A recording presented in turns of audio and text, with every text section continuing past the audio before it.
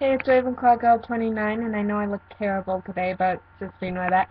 So we find out who the 12th Doctor was today, and actually I don't have BBC, um, so I had to call my friend Katie, and she actually put her phone on speakerphone and then put it up to her television so I could hear, the program, so, yeah, that's how much I wanted to find out when it happened.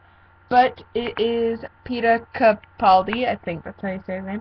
And yeah, I am just really excited about this. I think Mr. TARDIS actually said that he was his main choice.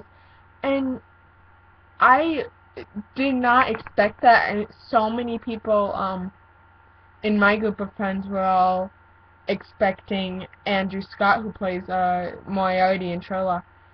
But Peter Capaldi, I think he was a good choice. He played Copernicus in The Fires of Pompeii and John Fourier in Torchwood. And actually, I mean, he did a good job, but I really hated his character in Torchwood, so that threw me off a little bit. But he did so good in Fires of Pompeii. It's kind of ironic because that's the same episode Karen Gillian was in, who she came back to play Amy, of course. But he did so good, and he was just so sassy and quick, and had such good chemistry with David Tennant. It was so much fun to watch, and so yeah, as I am thinking about it more and more, I'm just really excited. I hear a lot of people complaining that he's too old, but no, he's not. I mean, the first Doctors were all really elderly, and I'm really glad they went for a more mature actor, because I love David Tennant and I love Matt Smith, um, and I do like the fact that they were so young, because of course being a 20-year-old girl, I got to fawn over them.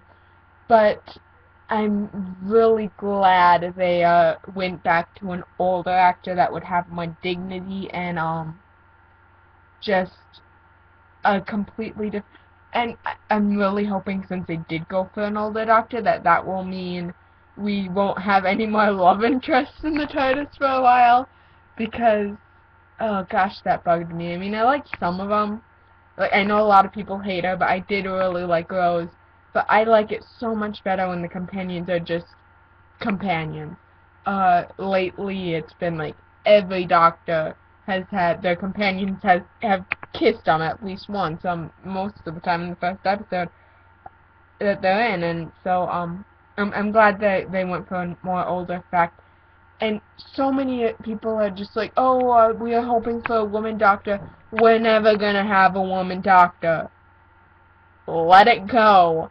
They put that out there, but I don't want a woman Doctor. I mean, I'm all for strong females in media, but I like it better when the Doctor's a man and the companion's female. There's like a cast of, mixed genders in the TARDIS. I could never see a female Doctor. I don't think it would work. So yeah, that's my 2 cents, and just congratulations, Peter. I can't wait to see you. I'm really wondering if he probably won't be, but I'm wondering if he's gonna be in the 50th anniversary, because a lot of people are just like,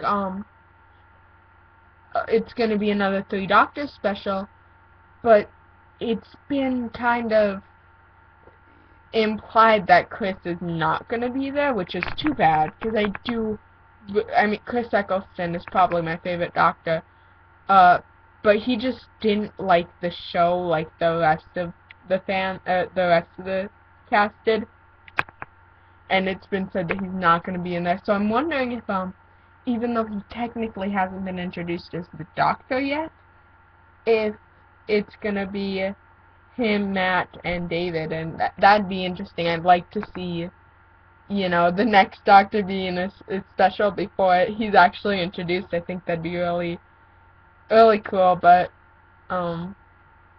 it probably won't happen. that's all I have to say. I can't wait. I am so excited, and just can't wait till November. Alright, bye. Peace out, bro.